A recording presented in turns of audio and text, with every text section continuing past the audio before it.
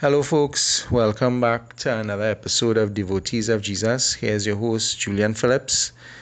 Let's begin. In the name of the Father, and the Son, and the Holy Spirit. Amen. Blessed Virgin Mary, we turn to you because you've known Jesus so well. Give us the grace to, ask your Son to give us the grace to find great meaning in this passage here. Amen. A reading from the Holy Gospel according to St. John, chapter 3, verses 16 to 21. Yes, God so loved the world that he gave his only Son, that whoever believes in him may not be lost, but may have eternal life. God did not send the Son into the world to condemn the world. Instead, through him the world is to be saved. Whoever believes in him will not be condemned. He who does not believe is already condemned, because he has not believed in the name of the only Son of God. This is how the judgment is made. Light has come into the world, and people love darkness rather than light because their deeds were evil. For whoever does wrong hates the light and doesn't come to the light for fear that his deeds will be shown as evil. But whoever lives according to the truth comes into the light so that it can be clearly seen that his works have been done in God. The Gospel of the Lord. Praise to you, Lord Jesus Christ. I have to tell a little joke. I just spent 10 minutes or so talking into this device, realizing I didn't press the record button. But sometimes these things happen. 10 minutes ago when I began reading this thought came to mind, and I might as well share it again. I read some research from the medical fraternity that says something like this. Patients who come to hospital and whose overall disposition, or should I say mood, is optimistic, have far greater survivability and recovery rates than those who are pessimistic. So they've commented that you could have two people with the same illness. One has a certain, what you might say, bright outlook on life, and one has a more dim outlook on life. The one with the bright outlook on life is the one far more likely to survive. He's the one far more likely to make a full recovery. Now, why is that? I think Jesus is telling us here, whoever believes in him will not be condemned. He who does not believe is already condemned. So let me unpack this a little bit. What would you say is the best, or who would you say is the best ambassador or the better ambassador of Jesus here? One, a church-going individual, a Bible-reading individual with a devotion towards Jesus, who has a gentle disposition, a happy-go-lucky approach, soft in his dealings with others. Or, next individual now, goes to church, reads the Bible, has a formal religious devotion to Jesus, but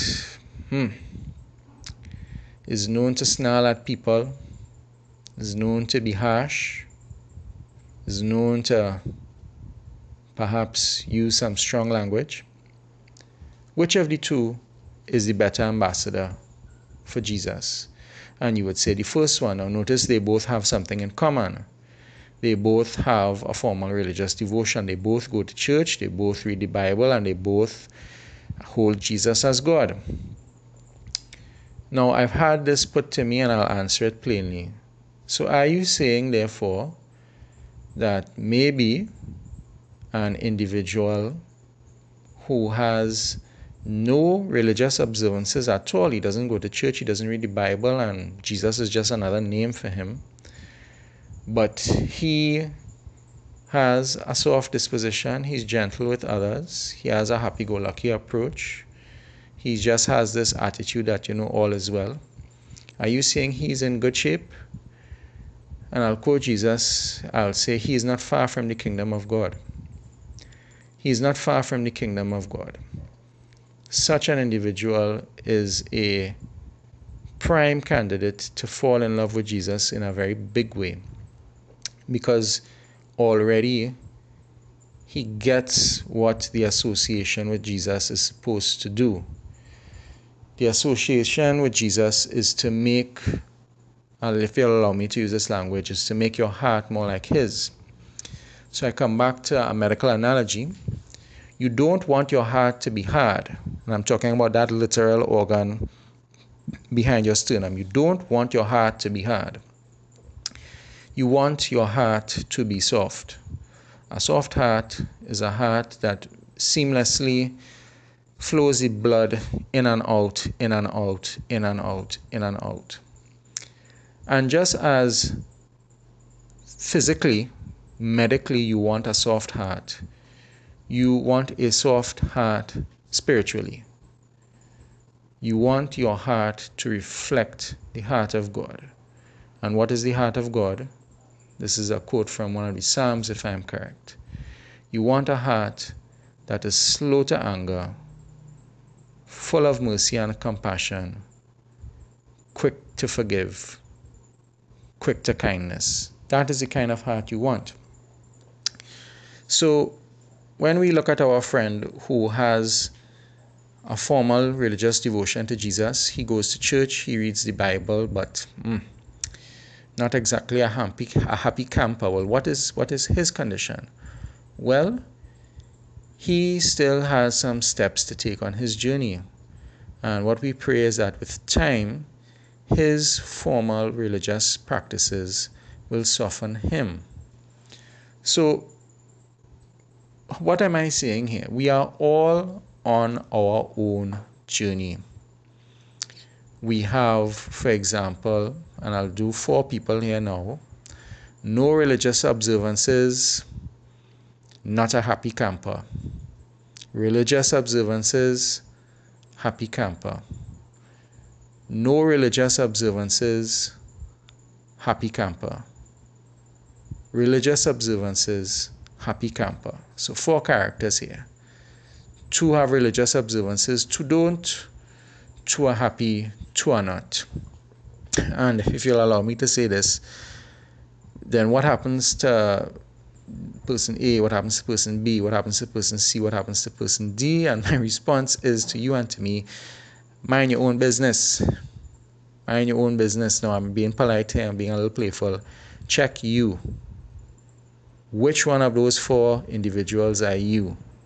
I take it that if you're listening to this channel, we can whittle it down to you are possibly these 2 characters. Either A, person with the religious devotion who is pleasant, or B, the person with the religious devotion who is not pleasant. If you are that religious individual who is pleasant, praise God, bless God, and just continue.